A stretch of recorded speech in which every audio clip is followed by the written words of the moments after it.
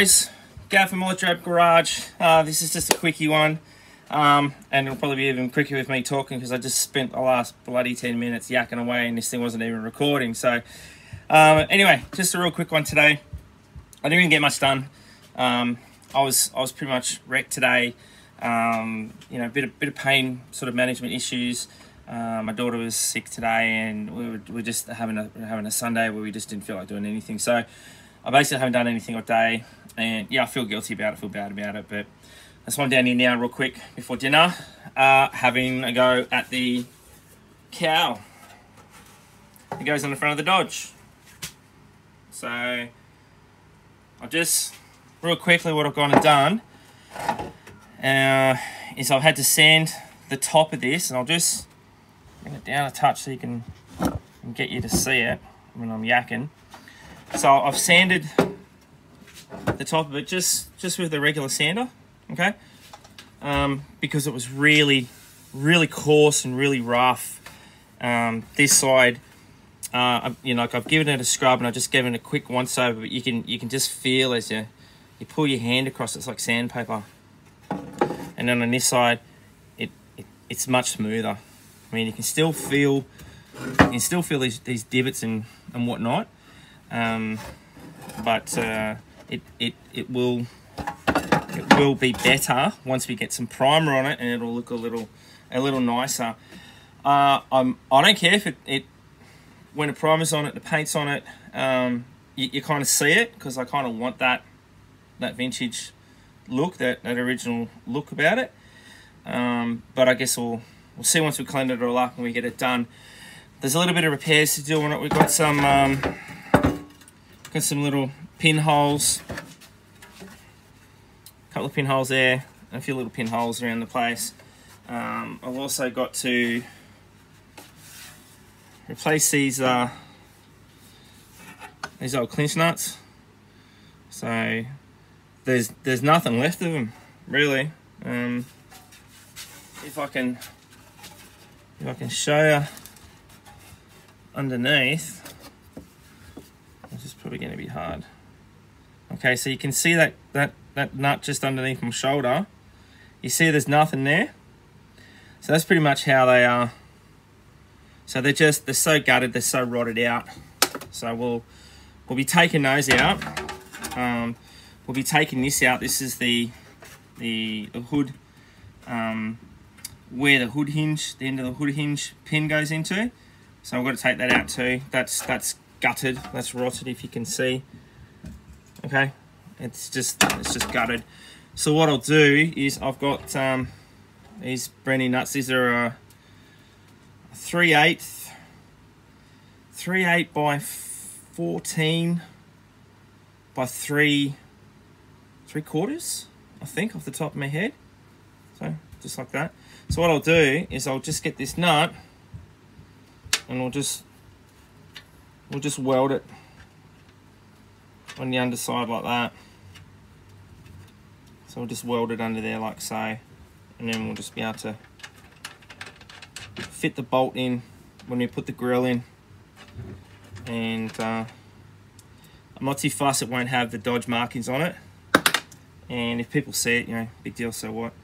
I mean, you guys, if you've been subscribed and watching me and following me, you'll see that this old girl's pretty rough, and we've got a long way to go. There's a lot of work to get done on it. It started pretty rough, and at the moment it's just a matter of getting it back on the road. And as you can see, I mean, there's how crusty it is. Okay, all right. So that's just bits of rust coming off that we're gonna just get a little old screwdriver and whatnot into, and you can see it's thin because look what I just did. Bugger. Yep, I've had me tetanus shot, so don't worry about that. It's no biggie. So now I'm just gonna have a quick crack at this side here with the sander, smooth it out, and then I'm going to do it with the Y wheel here on my drill. Okay, just a brass wire wheel like that. Clean it up. Hit it with some brake cleaner. Just some simple brake cleaner like that. Just give it a quick clean up on top.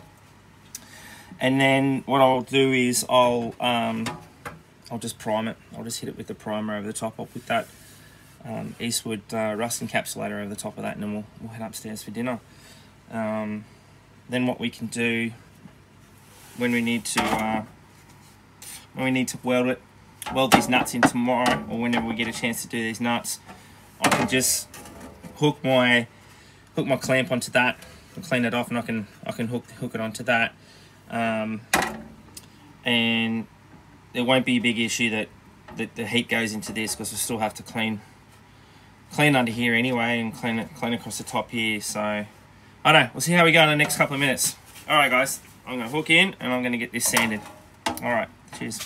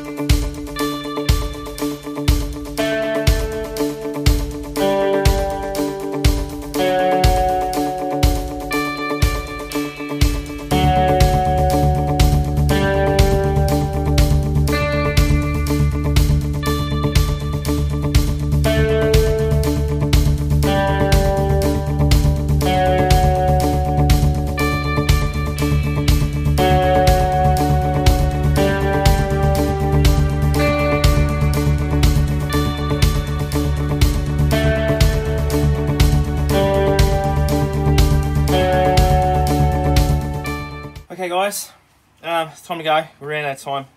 Gonna have dinner and shower and shave and get ready for work. Tomorrow we've got a 3 AM wake up. So anyway, here we are. So it's taken longer than expected, of course, because it's just crusty, rusty stuff. Okay, top side's done. We've had a quick crack at the inside edge. You can see the color difference. Okay, this edge here and the inside. If we can get the light.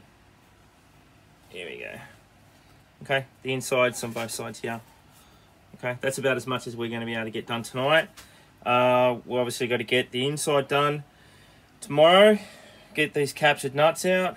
Get these attachment for the hood off, fill some of the little holes, and then we're done. That'll be primed, ready for paint. That's one less thing to do. All right, guys, I've got to go. You know, time for a shower. Thanks for watching. Thanks for tuning in. Be good, keep safe, and get out and work on your gear. Thanks, guys. Catch up with you later.